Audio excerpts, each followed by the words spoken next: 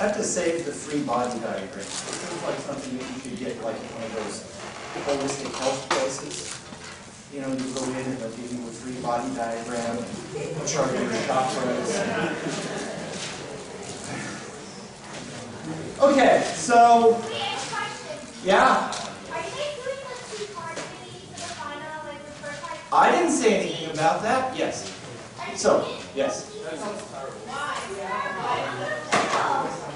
So, maybe you're not getting the story quite right. And if you do if you do 75%, no. Or 80% correct. If you can't know 80% of the basic stuff, you don't deserve to pass. But wait. Wait. So, here's how the final will be structured. Part 1, easy problems. Really easy problems like that. Okay? Easy problems. But all the material, I mean not just, they won't all be this. Right? But problems along the lines of the level of the problems on the placement exam. So a lot of you maybe didn't take the placement exam because you had AP credit, but they're straightforward, easy problems. Of course, they cover everything, so, you know, like write the Taylor series for e to the 2x or something like that. But covering all the material, but easy, straightforward problems that if you know how to do the material in this class, you should be able to get through it in half an hour. And if you do 80% correctly on that, then you get a C for sure. Okay? So if you do that 80% correct, you get a C. And then the rest is to determine whether you get an A, or a B, or a C. Okay? And if you don't get 80%, you fail? We have to negotiate. I don't know. What if you do really well? Or you get a bomb? I'm hoping that won't happen to anyone. So, you should focus on the first part until it's done. Because the first part is supposed to be a measurement of the minimal skills in this class. And if you can demonstrate mastery, if you can demonstrate the minimal level of understanding, then you should pass the class. And so that's what the first part is for. And then the second part is to decide whether you pass with a C or an A. Yeah.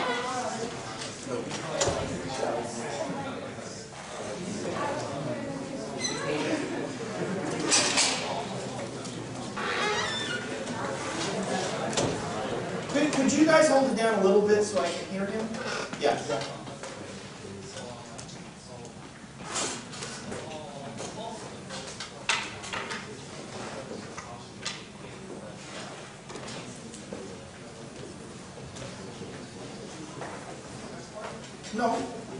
No. The first part is going to be a minimum hurdle. If you can clear the minimum hurdle, then you're guaranteed to pass. Beyond that, we'll look at the rest. So, I mean, you can think the first part is worth, let's say, 50 points. And in order to get a C, you need a 50 on the test.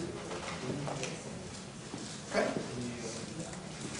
So, other items. So there's that issue about the final being in two parts. There's a basic, easy part that everyone who deserves to pass should be able to do relatively quickly. And then there's the rest, which will be the harder problems that will be like on the previous midterms. Right? On the previous midterms, there were a couple of easy problems scattered among harder problems. Not really? Well, there should have been a couple of easy problems scattered among the harder problems. Certainly that was true in the first midterm. On the second midterm, more of the problems were middling difficult. There was no crazy hard problem, but there was no trivial problems either. The other thing is, sorry, I don't remember whether it's Javits 111 or 110. One of them has a, I don't know, it holds 103 people. I think that's 111, right? I think so. So the room, the biggest room that I could get was that one. So they gave me Javits 111, Friday at 2:15, and I will just do whatever problem people want. Also, I have my office hours on Monday, but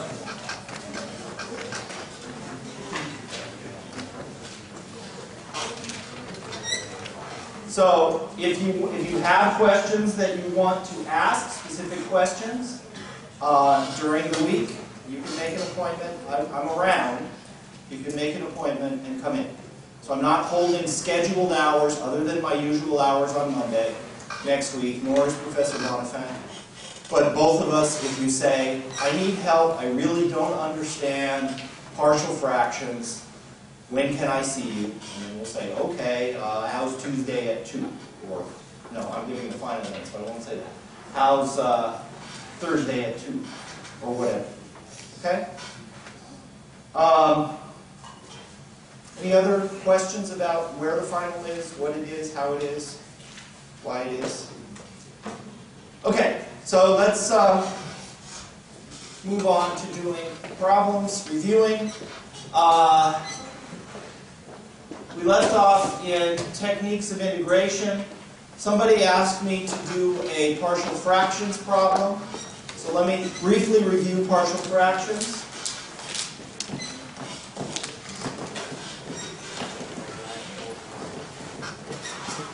So you use partial fractions when you have an integral like, maybe I will do, well, okay. When you have an integral which has a bottom that you can factor, and then that splits it up into, so something like, let me just already leave it factored. So say I have an integral like this, and 1, you want a 1? Okay, I don't care. Say I have that integral. I can put something more complicated on the top, but make it more complicated? How about that? Okay? So what the idea here is that we want to split this up into two easy integrals that look like this,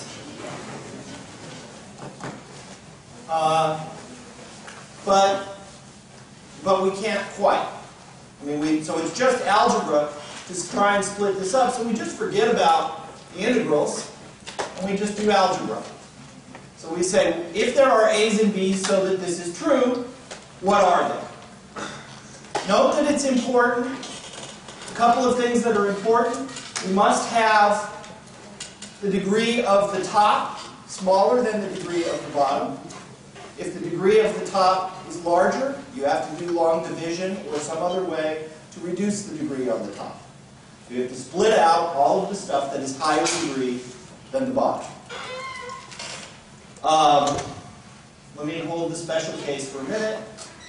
So we just do this. So it's just an algebra problem. So we cross multiply, and we need to find a and b, so that 2x plus 1 equals a times x minus 1 plus b times 3x plus 2.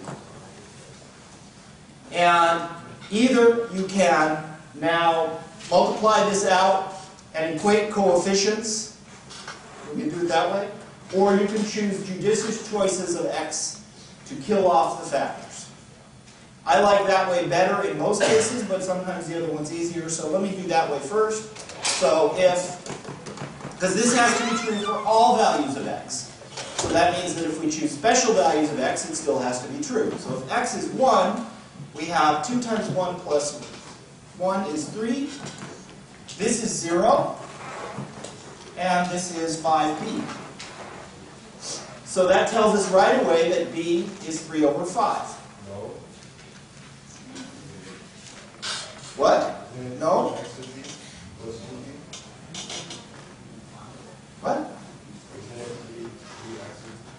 So if x is 1, if x is 1, 2 times 1 plus 1 is 3.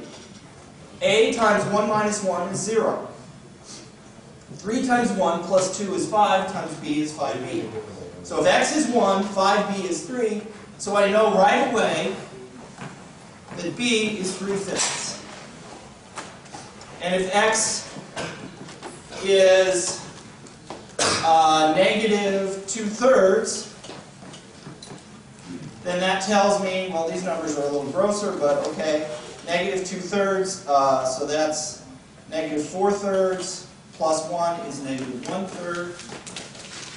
And this is negative 2/3 minus 1 is negative 5/3. And this is 0. So that means that A is a 5th. Okay? Do you want me to go through the other way? Yeah. Yo. Yeah.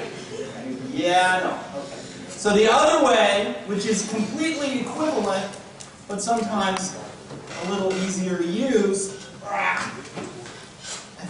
I guess I'm going to give up on my free body diagram. Oh well. That one is just stuck. Okay, the other way, which is equivalent, is we multiply out this thing. 2x plus 1 equals ax minus a plus b, 3bx plus 2b. So that means that a plus 3b is 2 because I'm matching the coefficients of x, and 1 is minus a plus 2b. And then you solve these equations simultaneously. Here you would add them together, get 5b equals 3, and then substitute back and get a equals a 5th. Okay? So, should be the same. Okay, and then, does anyone need me to do this integral? I'll just do it, it's quick.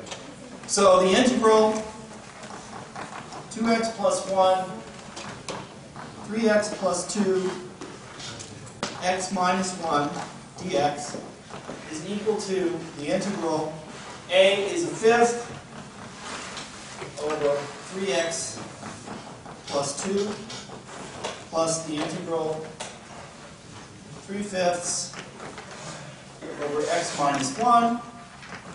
So this is 1/5 the log of 3x plus 2, because we make the substitution u equals 3x plus 2, except this is a 3x. So that means if u equals 3x, then du is 3 dx, so we have to divide by 3. So am I saying that too fast? So this is 1/15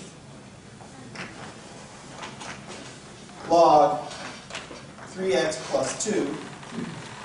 And then this one, du is dx. So this is just 3/5 log x minus 1 plus the constant. Did I do this too quickly?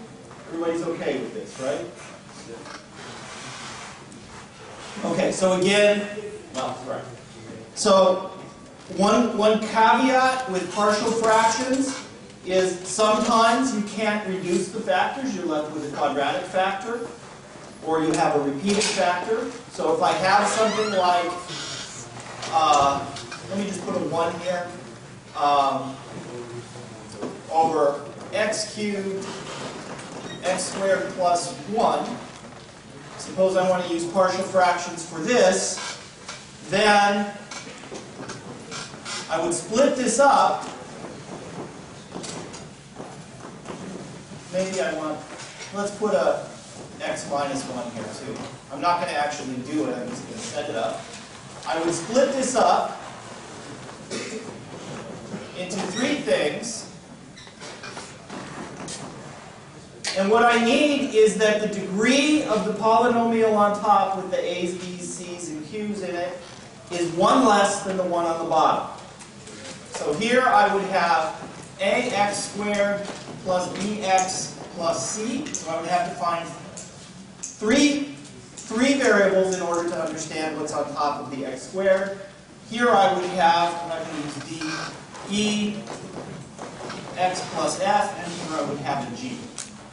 So I'm not going to do this one because it's quite complicated, but I just want to point out that you split it up into each of the factors, and the degree of the thing that goes on top is one less than the denominator. Okay?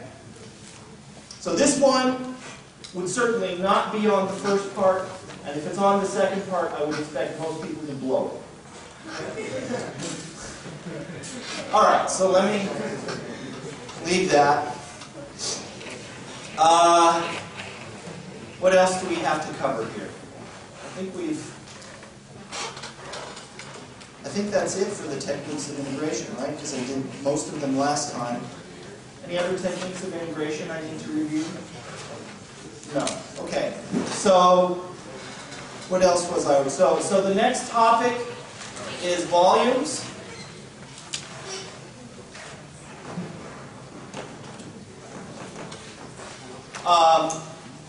So now we're into chapter 6, I guess. Oh, no. I missed improper integrals. Sorry. So improper integrals would be something like the integral from 1 to infinity of 1 over, doesn't matter, x squared dx. So this is saying if we have this curve 1 over x squared, and we look at this area, is it a finite number or is it not? And the only thing with improper integrals is that, well, this doesn't really make explicit sense unless we extend the definition of integration, because we can't put infinitely many little rectangles under here. So we just remember, we just extend this to mean this is the limit as m goes to infinity of the integral from 1 to m of 1 over x squared dx. So we just do this integral, which is very easy, and then we take a limit. So the integral of 1 over x squared is 1 over x negative. And we evaluate it from 1 to m.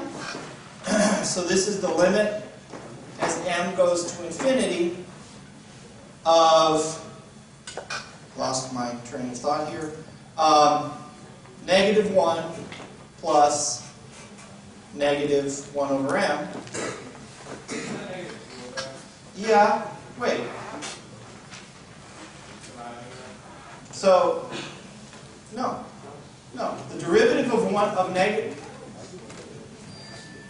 What am I doing? Sorry. Isn't this right? Yeah. The derivative of x to the minus 1 is minus x to the minus 2. So the derivative of this is this. So, yeah. So this is right. And so, but something's wrong here. Oh, I did this backwards. Sorry. It's minus 1 over m plus 1. That's better. Okay, and then if we take the limit, this term goes to 0, so I get 1. So this guy converges to 1. So we would say that this converges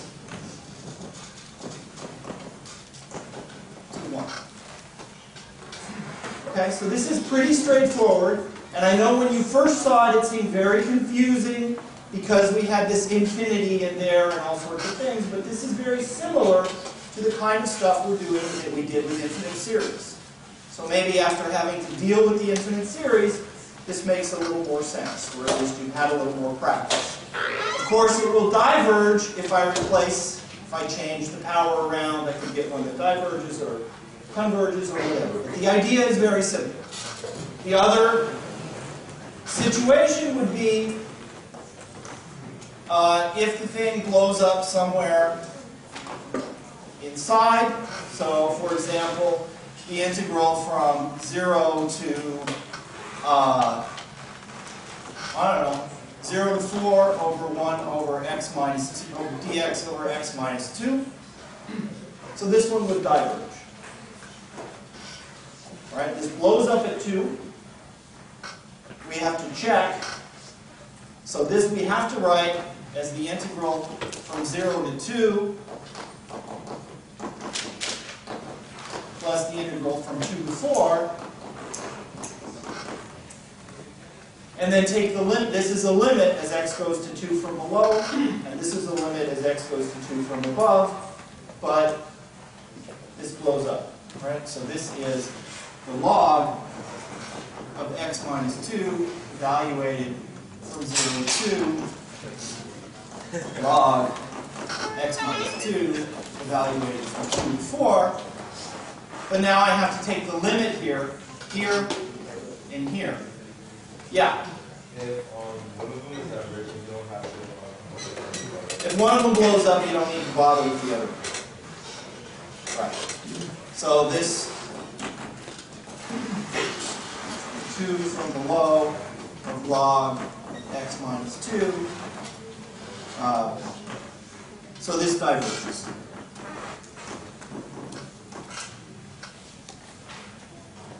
Of course, I could change the problem and make something that converges, but if you put a square root there, it's going to converge. But we're okay. All right? So these are the two variations on improper integrals. I feel like I'm forgetting something else. Let me just look here.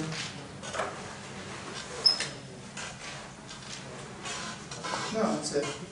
Oh, no, it's not it, because we also have Simpson's rule and stuff like that. So we also have, so any questions on improper integrals? Okay, so the other topic in chapter 5 that I just forgot about, and now just remembered, is, say, Simpson's rule.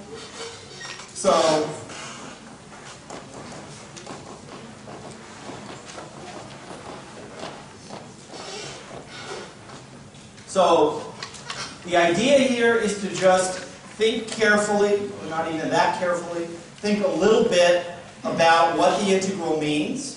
So if I have some integral like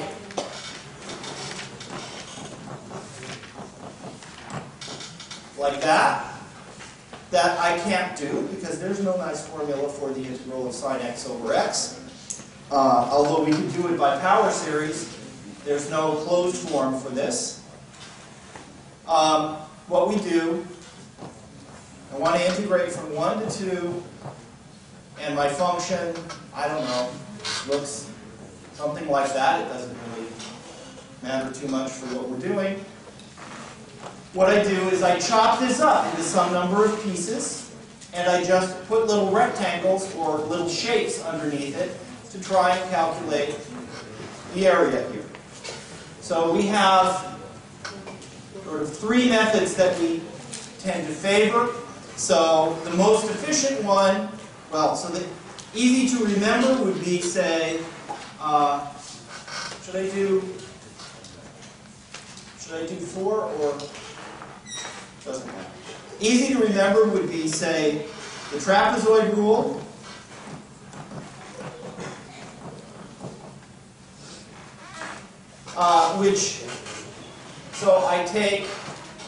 So we choose some number n, and this is how many, plus or minus 1, how many points we're going to evaluate our integral at. And so maybe I will give you n, probably I will give you n. We choose n, and for the trapezoid rule, we calculate the area of that figure. So the trapezoid is, the area of a trapezoid is the base times the height, the average of the 2 heights, the right height and the left height. Right? So here, I've chosen n. In this case, I'm taking n equals 4. So I divide this up into 4 pieces. So that means that this point is at 1. This one is at 1 1/4. This one is at, let's call that 5/4. This one is at 6/4. This one is at 7/4. And this one is at 8/4, which is also known as 2. I know that 6/4 is also known as 3/2. And so to use the trapezoid rule, what we would do is find the area of this. So we're going to take the width of the base. So here the width of the base is 1/4 every time. And so we're going to take the width of the base times, and now we just add up the heights at each of these points, but remember that the ones in the middle get double counted because we're going to average them. So I want to average f of 1, which is the sine of 1 divided by 1, plus, and now here, at 5/4 from this one I'm going to count it once, and from this one I'm going to count it once. So this will be twice the sine of 5/4 divided by 5/4, twice the sine of 6/4 divided by 6/4, twice the sine of 7/4 divided by 7/4, and then here I've only got one side, so I only count it once. And I'm averaging these numbers, so I have to divide by 2. So this is the trapezoid approximation for this integral. Another way we could do the same thing, I'm not going to get through this, am I? Another way we could do the same thing is take the midpoints and just add them up. Do I need to review that? No? Nobody wants to hear it? Okay. So another one we could do is the midpoint rule, which is the same idea. We just add up the heights of the rectangles that go through the midpoints. So that would be this picture. Take this, plus this, plus this, plus this. So I have to evaluate these points. So I only have 4 numbers. And then I also have Simpson's rule, which is more complicated. Because I'm actually fitting a parabola here, so let me just draw the picture again.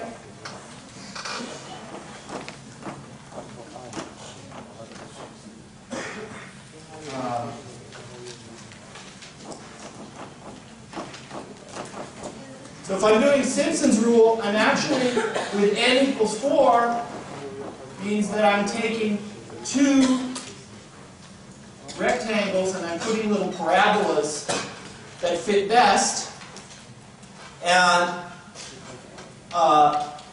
the pattern on each one of these is I take one of these and one of these and 3 of those. But since this one gets double counted, it actually goes 1, 3, 2, 3, 1. So it would be these same numbers actually. So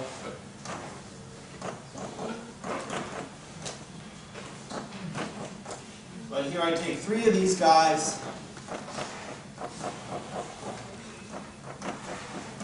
2 of those guys, 3 of those guys,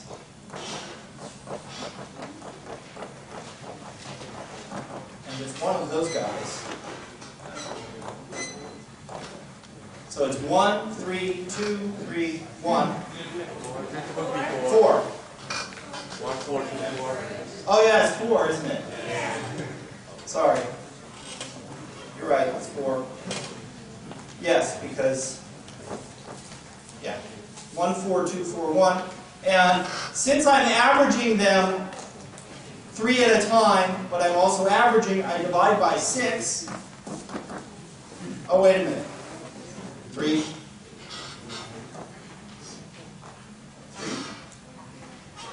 No, because it is in 2. Yes, and a half here. No, a quarter, because they're a quarter apart. Yes. Okay. 6 is for the other one. And there are error formulas here that tell you how many things you need to know. If I ask a question on the error formula, like I say, how many terms of sine x over x would we need to get the error, to get the integral within 3 places, or 10 to the minus 15, or whatever it is? There's a formula, and you just solve it. The thing that's tricky is you have to remember that the formula depends on, in this case, the maximum of the second derivative over the interval, or in this case, the maximum of the fourth derivative over the interval.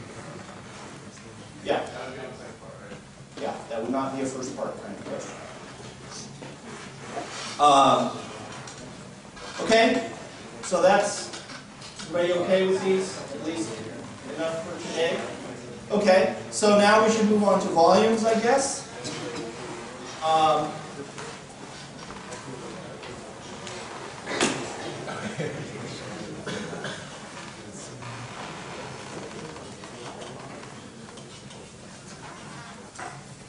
So, the basic idea of all of the volumes, whether they're volumes of revolution or volumes with a given cross-section or whatever, is that the volume of a solid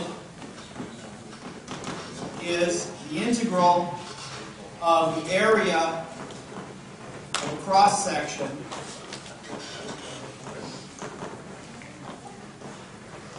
d whatever, dx or dy. So if I have some wiggly object here with an easily understood cross-section, then I can find its volume just by slicing it and integrating the volumes of the slice. Okay? So, if I have, so maybe I should do an example of this, but so here the area, the volume, well, okay, so maybe I should do a specific example. So, and all of the problems that we do, even the ones where you can work out a formula like the volumes of revolution with the washers or the discs or whatever it is, it's really just this. Everything is really just this. Think about how to slice it up. The slices have a nice description, and then you just add up the area of the slices. So, for example,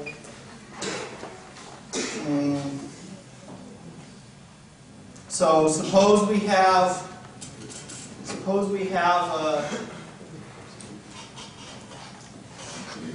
had one in mind. Okay, so suppose we have some shape. Let's say it has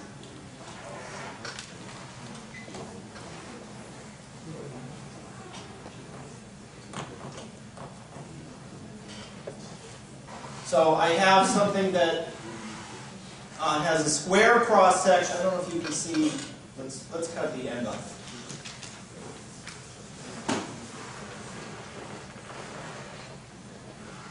So suppose I have a shape that looks like that. So the base looks like, so this is, I'm drawing it a little bit weird. This is the x-axis, this is the y-axis, but I laid it down and put the thing, usually we make x come out of the board. Let's make this be the x-axis. This is the y-axis. And so the shape of this thing, the base looks like this. Okay? And let's say, just for argument's sake, this is the line y equals 3 minus x. And it goes from, well, here is 3, and here, let's put it at 2, at 1, 2. And the cross section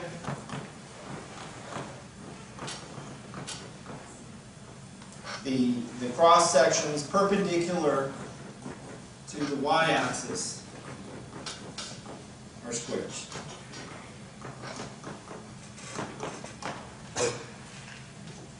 Does everyone know how to do this?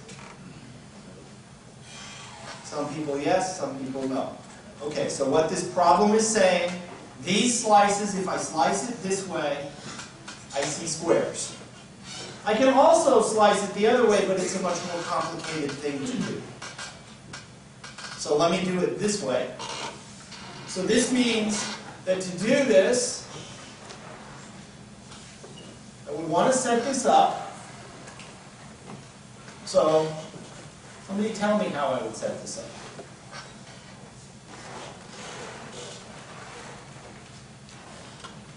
You know how, you nodded. So, okay, what would I integrate? What are the bounds on the integral? 0 to 2. And I'm integrating dx or dy? Dy, as there. Right? So 0 to 2 dy tells me that I'm looking at slices that go like that. From starting off from y equals 0 to y equals 2.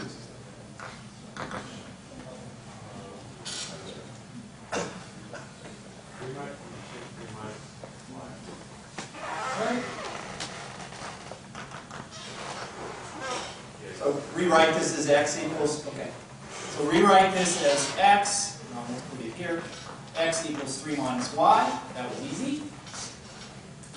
And so now what do I integrate? That square? Yeah. Because I have sitting over here a square. So if I look at height y here, some arbitrary height, I have a square that is 3 minus y wide by 3 minus y high, and it's dy thick. I'm just adding up all those little slices of cheese. So I have 3 minus y squared here. And that's the one. Okay? And do you want me to do that? I mean, square it out. We'll make the substitution u equals 3 minus y. And so du is negative dy. And okay? Everybody okay with this? We can, of course, make it more complicated where the cross-section is a disk. Or, so, I mean, here, obviously, in this one, I can't have the cross-section being a disk. But I could have a similar setup where I take something like, let's just take the same object and do things to it in various ways. Oh, I'm sorry. I forgot to mention one other thing in terms of, so this is a pause. I am putting up, it's not quite finished, but it will be finished probably tomorrow. No, it's extra credit. So you don't have to do it, but you can do it if you want. Okay. So I'm adding another WebAssign, which is optional, which has somewhere on the order of 60 to 70 problems. Do as many or as few as you wish. Each one counts for half a point. This adds on to your homework problem, but if you have more than 100% on your homework average, I don't care. Now I'm ready for battle. Okay, so I don't know where it is, so I have to leave it now. So there will be a WebAssign going up over the weekend, which is optional. Do as many or as few as you wish. Huh? Monday, the final. So due by the final. But it's not due. It's just once you do as much as you want, so then do it. All right. That's to study. So what is this WebAssign? All I did is I took problems from the beginning to the end. Some are straightforward, like part 1. Some are harder, like part 2. And I put a bunch of problems. So, you know, there's a problem like this on there. There's a problem like... Okay, so let me come back to this problem. This, which side's left? This side? This side? There? Okay. Now I really look ready for battle. You know, I can give myself like a thing like forgot his name, the guy who bit the ear off. Mike Tyson. You get like a Mike Tyson bingo. Okay, because I look so much like Mike Tyson. Yeah, you. Okay, so let's just continue this a little bit. Suppose I took this shape and I revolved it around the axis to get a piece of a cone. Then the process would be similar. Right here, this is still the line x equals 3 minus y. I revolved it around the axis. It goes from 0 to 2. The cross section is no longer a square, now it's a circle. So this would be the integral from 0 to 2 of pi r squared dy. If I revolved it, instead of around the line y equals 2, some other line, well, we'll get some other thing. If I revolved it around the x-axis, so I revolved it this way, so that I would get something that looks like a cylinder with a point on it, then it's more complicated. I could either do this by slicing it this way, in which case I have circles for part of it, and I have two functions that I have to integrate. So I could integrate this dx as the integral from, well, if I'm doing it this way, this is 1, this is 3. So I could say, I could integrate from 0 to 1 of 3? No, the height is 2, right? Of 2 of 4 pi. That's one of these circles in this bit. And then I have to integrate from 1 to 3 of this line, which is 3 minus x dx. Or I could slice it the other way and have washers. Anyone want me to do the washers? Yeah? Okay. So does everybody understand where this came from? Yes? Where did you get it full pi? Okay, so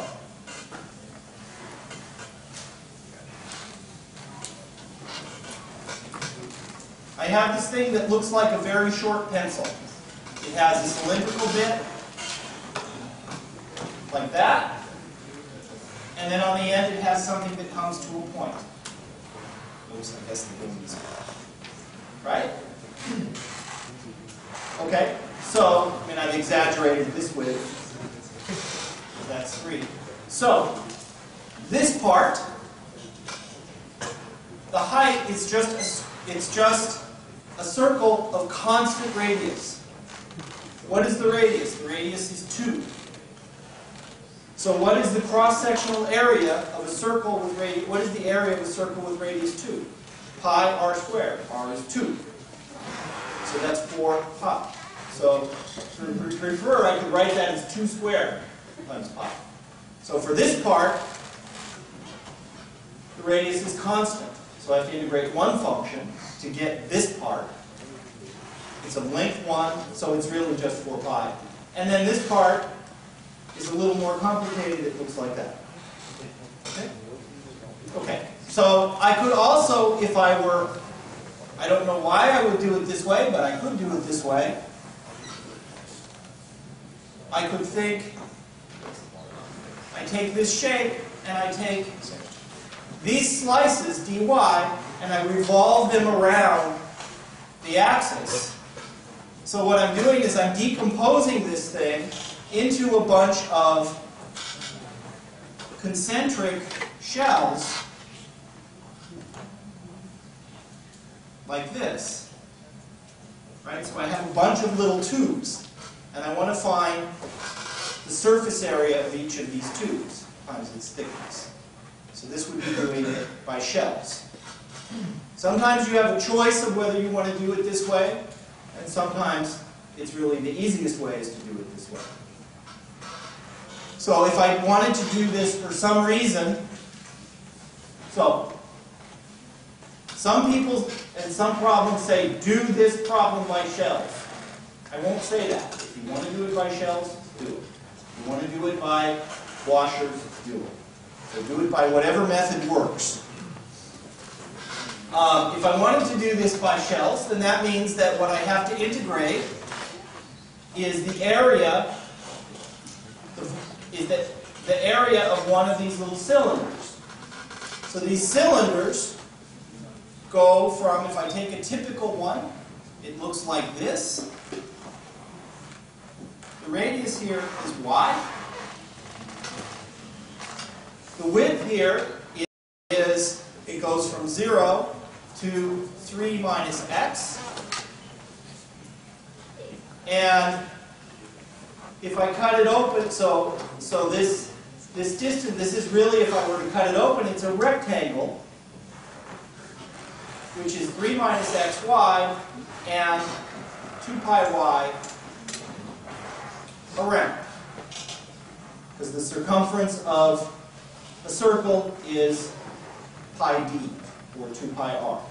So that means that's what I want to integrate, is this area, 2 pi y, oops, 3 minus y. Yeah, 3 minus y. So I want to integrate 2 pi y times 3 minus y dy as y goes from 0 to 2. So those two integrals, if you do them, should be the same. I recommend that you not memorize the formula for volumes by discs or volumes by washers, but understand them and rederive them on an as-needed basis. Because you will not remember these formulas in 6 months. But if you remember the idea that you slice it and you find the area of a slice, that's something that should stick with you. Anybody want me to do more volume problems? Okay, yeah, yes, you have one in mind? I mean, they're all just like this. So they all come down to, so I only have 2 minutes, so I don't have time to do another volume problem. So if you have more volume problems you want done, let me know. Post it on Piazza or whatever. So let me move to one last topic that we can do in 2 minutes before I can take my war paint off, which would be something like, I don't know, average value or arc length. So you want it on the test. It has to be on the test. How can I not put average value on the test? Yeah, that's your birthday present. Okay. So we have some function like this. I was going to do average value, but I can do arc length. I'll write them both down. So for average value, all that means is I want to find some line where the area, well, if I swap off the top and stick it on the bottom, the area of this rectangle is the same as the area under the curve, so this is very straightforward. If I'm going from A to B, well, the area is just the integral from A to B of f of x dx, and so the average value is just divide that by b minus a. So this is why she loves it so much, because it is so easy. So you just calculate the area and you divide. Oh, I forgot to do area between curves. Oh well. For the arc length, for all of these things, it's sort of similar. The arc length is, we want to figure out by adding up lengths of a bunch of little segments. Well, these little segments, if you look on a small scale, are hypotenuses of triangles where they're dx wide and they're dy pi, and so by the Pythagorean theorem, this is the square root of dx squared plus dy squared. But we could rewrite this as 1 plus f prime of x squared dx. And so that means, so I don't have time to do an example, but I have time to write down the formula. That means that the formula for arc length is we integrate that.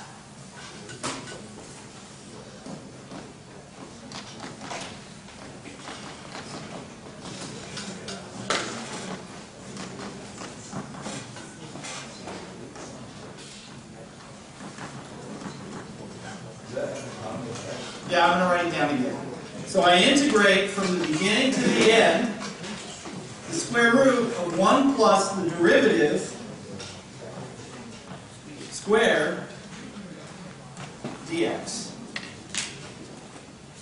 Because all I'm doing, again, is I'm finding the lengths, I'm adding up the lengths of these little hypotenuses.